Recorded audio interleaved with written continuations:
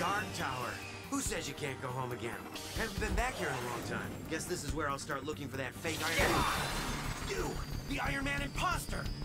Only imposter I see here is you! You robbed that bank! Now everyone thinks I'm a crook, all because of you! Stop talking like you're Iron Man. Stop talking like you're on Reading Rainbow! What the heck? Rhodey, is that you under there? How did you know my... Hold up. If you are the real Iron Man, tell me something that only you would know. You've been dating Squirrel Girl on the down low. Okay, your turn. Prove who you are. Tell me something only Rhodey would know. You once dated She-Hulk, but it ended when you discovered that she... Gentlemen don't discuss those things. Ha ha ha! Rhodey, how are you? And why is my best friend wearing the Mark II armor? Somebody had to.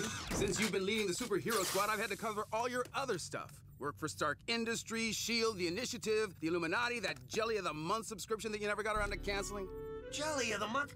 You mean the jelly that's hand-delivered every month by supermodels? I've recently become a huge fan of apricot preserves. Who hates you enough to want to frame you? Well, how much time you got?